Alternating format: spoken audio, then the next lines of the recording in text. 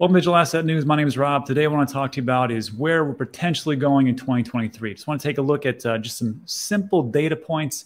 And I got to tell you, the first month that's coming up, January 2023, is not looking good. However, moving forward, I think we got a lot of ways to go.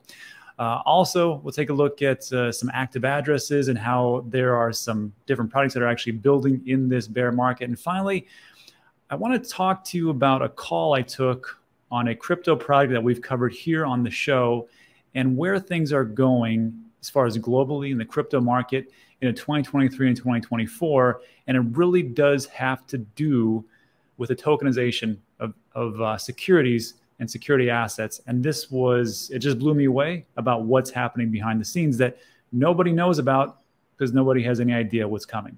So first things first, let's take a look at what's going to happen potentially in 2023. This was a chart put out by ROTH Capital. I linked their Twitter account in the description. You can check it out. And again, I'm a big believer in 4-year cycles. So again, 2012 was a halving. 2013 was an all-time high. 2014 and 15 is a dip and a reset. 2016, we had a Bitcoin halving. 2017, all-time high. 18, 19 dip reset. And then just 2020, we had a halving again. We had an all-time high in 2021. We're going through a major dip and a reset, which will happen in 2023.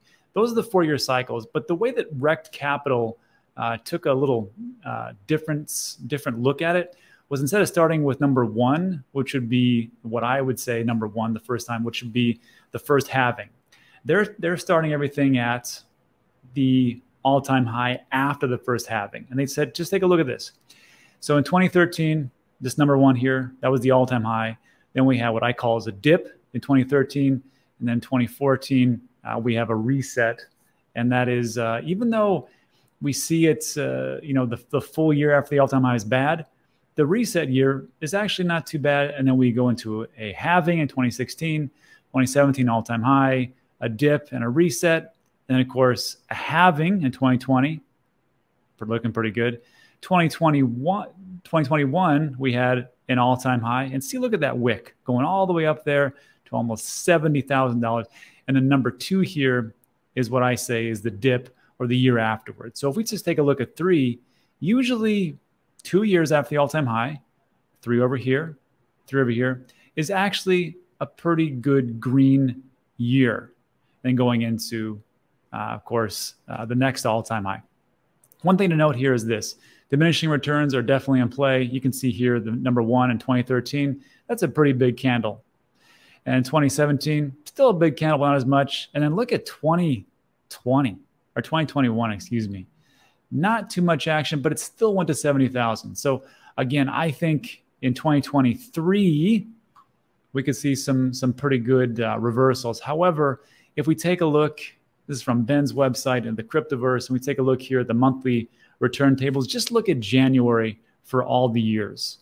And you can see that we've got 1, 2, 3, 4, 5, 6, 7 green months and then 5 red months. And most importantly, the month or the 2 months after the all-time high, remember the all-time was 2013, 2 months afterwards, January was a pretty awful month, negative 31%.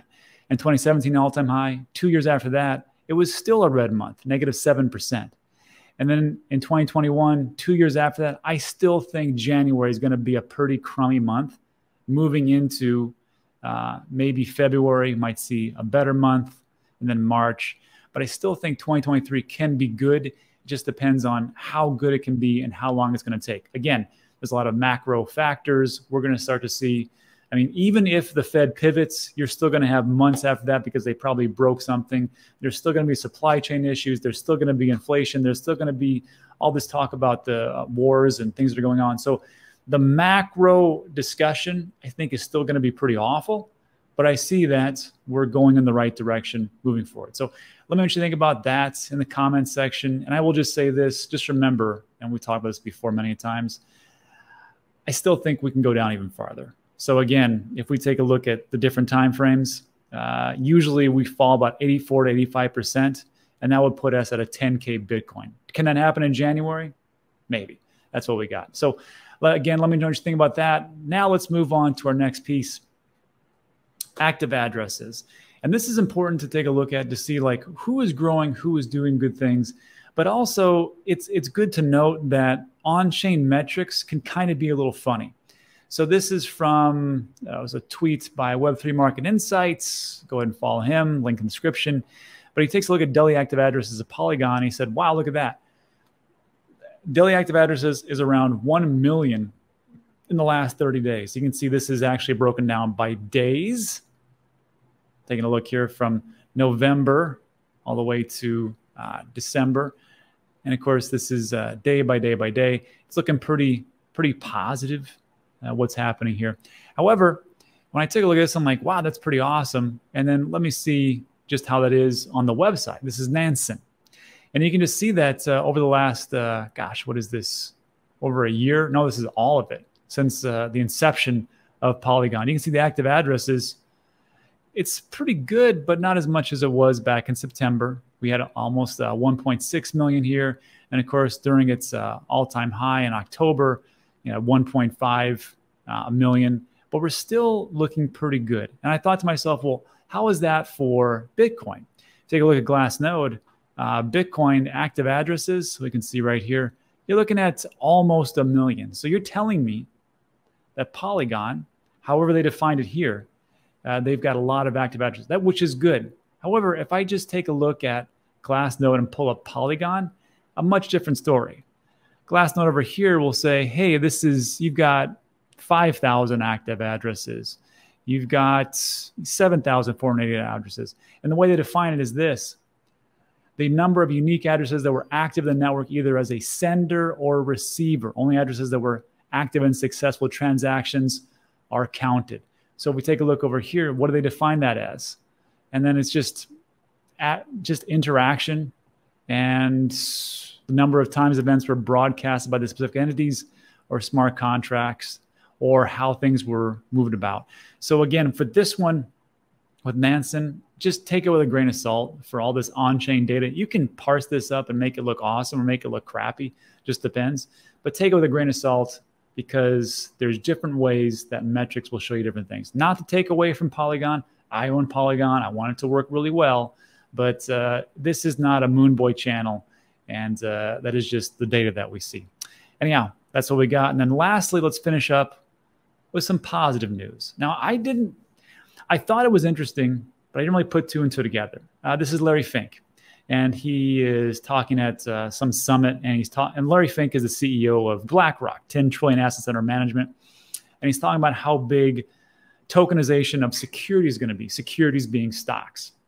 And I just kind of brush it off like, that's cute, that's adorable. But then I was reached out by these guys from Arcton. And I talked to Francesco and Marens. Marens is a securities lawyer in Switzerland. Francesco, he is a blockchain developer. And they talked about how, yeah, they said we're also looking because of the token securities here in Switzerland. That is our main business. And they explained to me what a security token actually was. Like, that's great, fine, sounds good. And then I just talked to somebody yesterday, friend of the show. I can't tell you what the project is, but we talked. It was supposed to be a 15-minute conversation. It was an hour and a half. And what he told me, he said, look, we've been reached out by numerous institutions and entities globally, not just America. And what they want us to do is they want to build on top of our project to offer tokens, securities, to be tokenized so their customers can have access. And I said, what is the whole point of that? They said, because it's just cheaper, easier, and faster, and it cuts out the middleman, which is what we've been talking about for so long. He goes, so what they're going to be doing, and I'll be talking about this later when I can tell you more, but what they want to be doing is to service industries like with Pictet. I had no idea what this is. This is asset management, wealth management. They've got 700 billion assets under management, and they told me a bunch of different other names that are out there. And they want to build on top of us. And I can guarantee this isn't the only crypto platform, what they're doing. And he said, we're going to be doing a money license and different things, which will essentially make them a bank moving forward globally. I can't get into the details of it yet, but look for that in Q2, Q3. And he said, and what he told me, what he said was, this is the future. This is where things are going. These are the things that are happening for real world assets to be tokenized. And he goes, and it'll be built on multiple solutions, multiple layer ones. And so the whole narrative from here, which was, well, Larry and BlackRock, they'll just build their own blockchain. I told you, no, they won't. They may, but I don't think it's very wise. We took a look at how many businesses Facebook has acquired, even though they could definitely just build their own. It's just faster, cheaper, easier to build it on the platform, use another platform, and just go that route. So I'm excited for 2023, and I think this could be the new paradigm shift people are talking about. Anyhow, I'll let you know about that when I get more information and can talk about it, but that's what's happening. Then lastly, just let you know, the Sweatcoin January challenge. I want everybody to get in shape, or as best a shape as they can. The best way to start with doing that is just walking. Sweatcoin is, of course, I'm biased on this channel. I own a bunch of Sweatcoins myself, but the app itself is free to use, free to download, and you get free crypto, which is the Sweatcoin app. I reached out to all the people that I knew, and here's what we're giving away. We're giving away over 5,000 Sweatcoins. We're giving away a Ledger Nano X. We're giving away a lifetime membership to Token Metrics, 10 Coin Ledger premium memberships. We're giving away 2 Arculuses. We're giving away Meld tokens, Meld bank managers. We're giving away 3 6-month premium memberships in the Cryptoverse, 30 Shield folios, premium membership to Tencent, Ladies, Epic Art, which is crypto physical art, and of course some Yetis from iTRUST Capital and some pens. And it's all going to happen within this month. So there's a link in the description. All I want you to do is just download the app now, start walking. Top 30 people are going to win these things. And I'll explain on January 1st exactly how that works. And that's it for today. So look, if you like today's video, give it a thumbs up. Also consider subscribing. All things to talk about are time sensitive. And that's it for today. So thanks so much for stopping by. I appreciate you. And I'll see you on the next one.